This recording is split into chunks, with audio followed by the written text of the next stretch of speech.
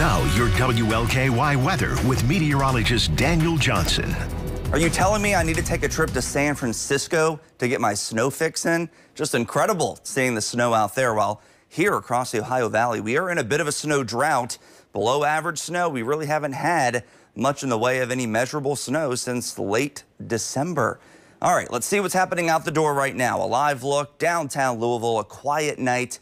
A bit on the chilly side, 46 degrees with partly cloudy to mostly cloudy skies. That wind is right out of the southwest at 6, so that is a mild wind. So we're not expecting it to get as cold tonight as what it was last night. However, last night wasn't even that cold, 38. Some of us will get into the 30s tonight, some of us already there. Here in the city, probably hovering right around 40 degrees. 57 was that high today, so it turned out to be a nice afternoon. Here's a look at those current temperatures. Colder outside of the city, 38 in Corydon.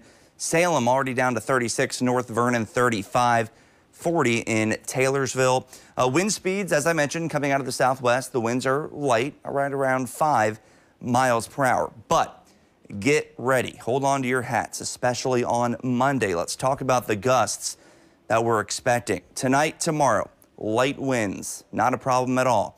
But here we go into Monday. A strong system pushes in. These are future wind gusts by noon on Monday.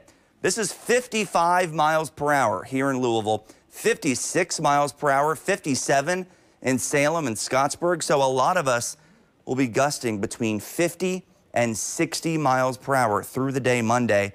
That can cause some problems and it can cause some power outages. So we're going to watch that as we head through tomorrow. And it's Monday where we get into those strong winds. Tonight, just a few clouds pushing in, and those clouds should thicken up as we head into your Sunday. You can see more clouds out to the west heading in our direction. So increased clouds likely heading into late tonight and into your Sunday. Overall, partly cloudy tonight down to near 40 degrees. Tomorrow, look at this. Clouds are increasing, but it's another mild day, warmer than today. We're going to go with 60 for that afternoon forecast high. Futurecast tells the story here in terms of clouds increasing tomorrow and also precipitation chances Monday. Not only will we be dealing with wind gusts on Monday, we're going to be dealing with some rain and maybe even some thunderstorms. Here we go into tonight, clouds pushing in, but they really push in through the day Sunday. I'm still expecting some sunshine on Sunday, a partly sunny sky, but then becoming mostly cloudy by dinner time. Rain-free on Sunday, so we're good. But then here we go. Sunday night, some showers push in, but it's Monday morning, 8 in the morning. Look at this. We have some storms popping up across the area. There could be a line of storms that develop and push through, and that's going to really enhance those strong wind gusts. The good news about Monday is we clear out for the afternoon and temperatures climb into the 70s.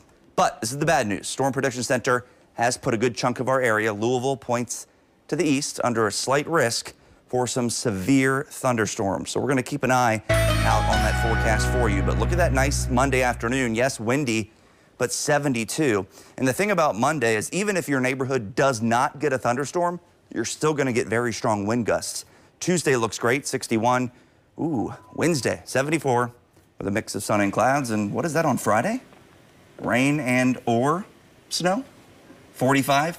What's happening, Drew? I really don't know anymore. Well, why am I asking you? It's just... I'm supposed to know what's going on. It's wacky weather for sure. No doubt. And I mean, it's March. seeing California, what they're having compared to what we're having, it's just everything's upside down. Just outside LA, San Francisco, getting snow. All right, buckle up. Yeah. Thanks, Daniel.